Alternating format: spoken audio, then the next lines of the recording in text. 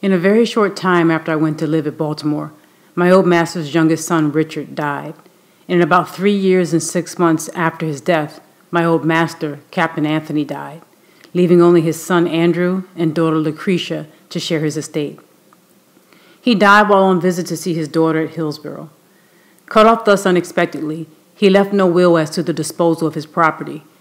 It was therefore necessary to have a valuation of the property, that it might be equally divided between Mrs. Lucretia and Master Andrew. I was immediately sent for, to be valued with the other property. Here again my feelings rose up in detestation of slavery. I had now a new conception of my degraded condition. Prior to this I had become, if not insensible to my lot, at least partly so. I left Baltimore with a young heart overborne with sadness, and a soul full of apprehension.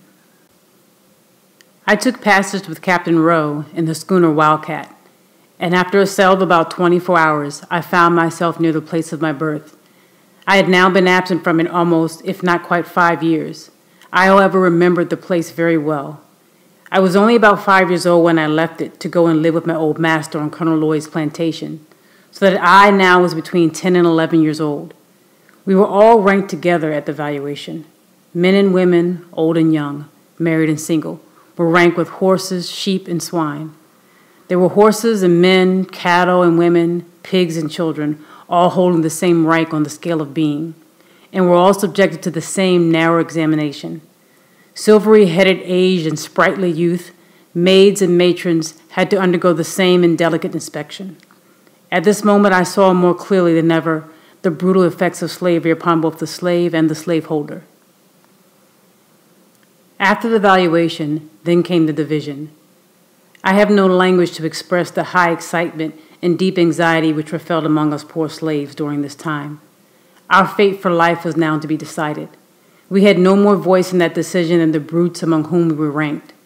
A single word from the white men was enough, against all our wishes, prayers, and entreaties, to sunder forever the dearest friends, dearest kindred, and strongest ties known to human beings. In addition to the pain of separation, there was the horrid dread of falling into the hands of Master Andrew. He was known to us all as being a most cruel wretch, a common drunkard who had, by his reckless mismanagement and profligate dissipation, already wasted a large portion of his father's property. We all felt that we might as well be sold at once to the Georgia traders as to pass into his hands, for we knew that that would be our inevitable condition, a condition held by us all in the utmost horror and dread. I suffered more anxiety than most of my fellow slaves. I had known what it was to be kindly treated. They knew nothing of the kind. They had seen little or nothing of the world. They were in very deed men and women of sorrow and acquainted with grief. Their backs had been made familiar with the bloody lash, so that they had become callous. Mine was yet tender. For while at Baltimore I got few whippings, and few slaves could boast of a kinder master and mistress than myself, and the thought of passing out of their hands into those of Master Andrew, a man who but a few days before, to give me a sample of his bloody disposition, took my little brother by the throat, threw him on the ground, and with the heel of his boot stamped upon his head till the blood gushed from his nose and ears, was well calculated to make me anxious as to my fate. After he had committed this savage outrage upon my brother, he turned to me and said that that was the way he intended to serve me one of these days, meaning, I suppose, when I came into his possession.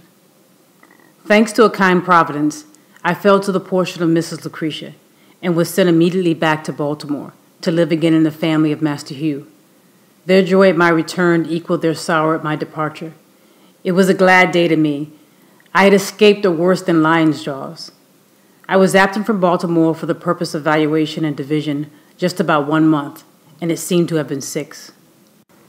Very soon after my return to Baltimore, my mistress Lucretia died, leaving her husband and 1 child, Amanda. And in a very short time after her death, Mr. Andrew died. Now all the property of my old master, slaves included, was in the hands of strangers, strangers who had had nothing to do with accumulating it. Not a slave was left free. All remained slaves, from the youngest to the oldest. If any one thing in my experience, more than any other, served to deepen my conviction of the infernal character of slavery, and to fill me with unutterable loathing of slaveholders, it was their base ingratitude to my poor old grandmother. She had served my old master faithfully, from youth to old age. She had been the source of all his wealth. She had peopled his plantation with slaves. She had become a great-grandmother in his service. She had rocked him in his infancy, attended him in his childhood, served him through life, and at his death wiped from his icy cold brow the death sweat, and closed his eyes forever. She was nevertheless left a slave for life, a slave in the hands of strangers, and in their hands she saw her children, her grandchildren, and her great-grandchildren divided like so many sheep, without being gratified with the small privilege of a single word as to their or her own destiny. And to cap the climax of their base ingratitude and fiendish barbarity, my grandmother, who was now very old, having outlived my old master and all his children, having seen the beginning and end of them all, and her present owners finding she was of but little value, her frame already racked with the pains of old age, and complete helplessness fast stealing over her once active limbs, they took her to the woods, built her a little hut, put up a little mud chimney, and then made her welcome to the privilege of supporting herself there in perfect loneliness, thus virtually turning her out to die. If my poor old grandmother now lives, she lives to suffer in utter loneliness. She lives to remember and mourn over the loss of children, the loss of grandchildren, and the loss of great-grandchildren. They are, in the language of the slave poet Whittier, gone, gone, sold and gone, to the ripe swamp dank and lone, where the slave whip ceaseless swings, where the noisome insect stings, where the fear demon strews, poison with the falling dews, with the sickly sunbeams glare through the hot and misty air. Gone, gone, sold and gone, to the ripe swamp dank and lone. From Virginia hills and waters, woe is me, my stolen daughters. The hearth is desolate. The children, the unconscious children, who once sang and danced in her presence, are gone. She gropes her way in the darkness of age for a drink of water. Instead of the voices of her children, she hears by day the moans of the dove, and by night the screams of the hideous owl. All is gloom. The grave is at the door. And now, when weighed down by the pains and aches of old age, when the head inclines to the feet, when the beginning and the ending of human existence meet, and helpless infancy and painful old age combine together, at this time, this most needful time, the time for the exercise of that tenderest and affection which only children can exercise towards a declining parent, my poor old grandmother, the devoted mother of 12 children, is left all alone, in yonder little hut, before a few dim embers. She stands, she sits, she staggers, she falls, she groans. She dies, and there are none of her children or grandchildren present, to wipe from her wrinkled brow the cold sweat of death, or to place beneath the sod her fallen remains. Will not a righteous God visit for these things? In about 2 years after the death of Mrs. Lucretia, Master Thomas married a second wife. Her name was Rowena Hamilton. She was the eldest daughter of Mr. William Hamilton. Master now lived in St. Michael's. Not long after his marriage, a misunderstanding took place between himself and Master Hugh, and as a means of punishing his brother, he took me from him to live with himself at St. Michael's. Here I underwent another most painful separation. It, however, was not so severe as the one I dreaded at the division of property, for during this interval a great change had taken place in Master Hugh and his once kind and affectionate wife. The influence of brandy upon him and of slavery upon her had effected a disastrous change in the characters of the both.